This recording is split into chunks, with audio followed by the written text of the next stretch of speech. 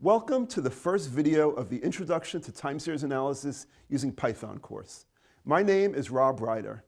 I'm an adjunct professor in the Math Finance Master's Program at NYU's Courant Institute, where I teach a course on time series analysis.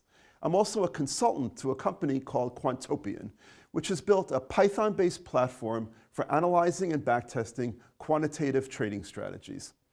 Authors of algorithms can enter into paper trading contests and be considered for an allocation of money.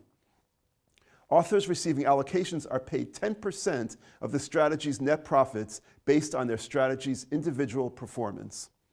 Also, Quantopian hosts a community where members can ask for help, share ideas, and discuss and share code.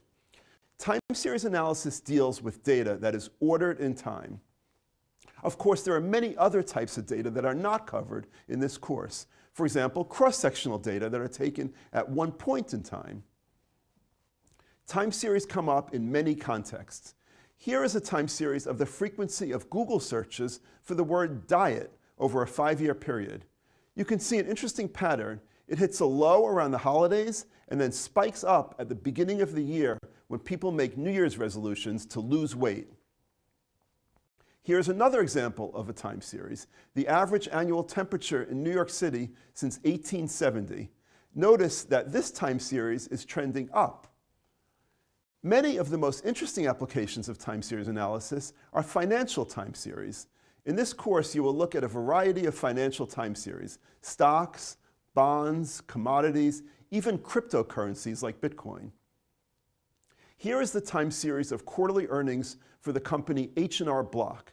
H&R Block is in the business of preparing tax returns for customers and selling tax software. The vast majority of their earnings occurs in the quarter that taxes are due. Notice the strong seasonality pattern in the earnings. You will also look at two related series in the last chapter of this course. Here are the prices of two energy commodities, heating oil and natural gas, which move together. In this course, you will learn about various time series models, fit the data to these models, and use these models to make forecasts of the future. You will also learn how to use various statistical packages in Python to perform these tasks. Numerous examples will be provided, and I hope that these examples not only demonstrate how to apply these tools, but also address some interesting puzzles, mainly in the field of finance.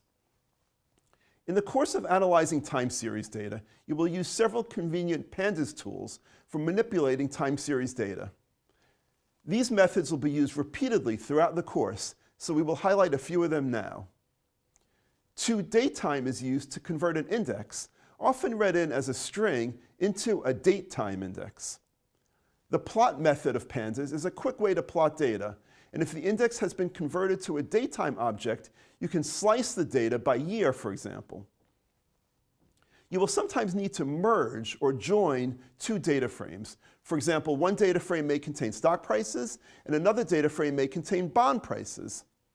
Pandas makes it easy to resample data. For example, a data frame of daily data can be converted to weekly data with the resample method. Often, you will want to convert prices to returns, which you can do with the percent change method. Or if you want differences, you can use the diff method. You can compute the correlation of two series using the core method, and the autocorrelation using the autocore method. You'll learn more about these methods later in this chapter. Now let's practice using a few of these time series tools.